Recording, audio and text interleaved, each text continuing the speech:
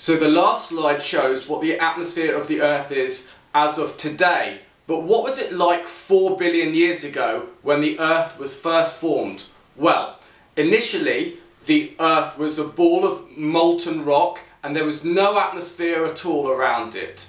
And then what happened was volcanoes on the surface of the Earth, they released lots of carbon dioxide and water vapour into the air.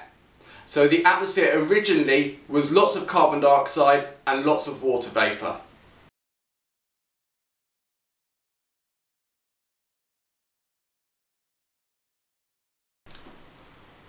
So what happened to all that water vapour and carbon dioxide in the Earth's atmosphere?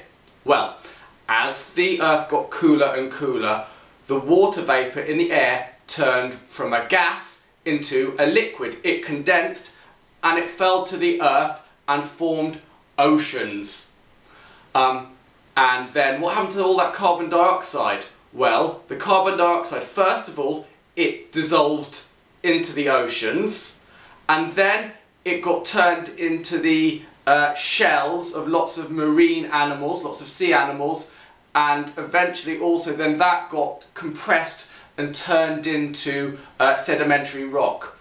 Also, as plants have evolved, they began to photosynthesize, which means they took in carbon dioxide and released oxygen. So the carbon dioxide levels went down and the water vapour levels went down.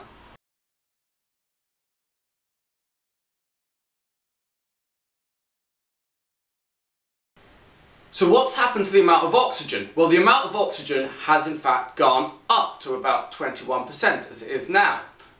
How's that happened? Well, because plants were photosynthesizing, they were taking in carbon dioxide and they started releasing lots and lots of oxygen into the atmosphere.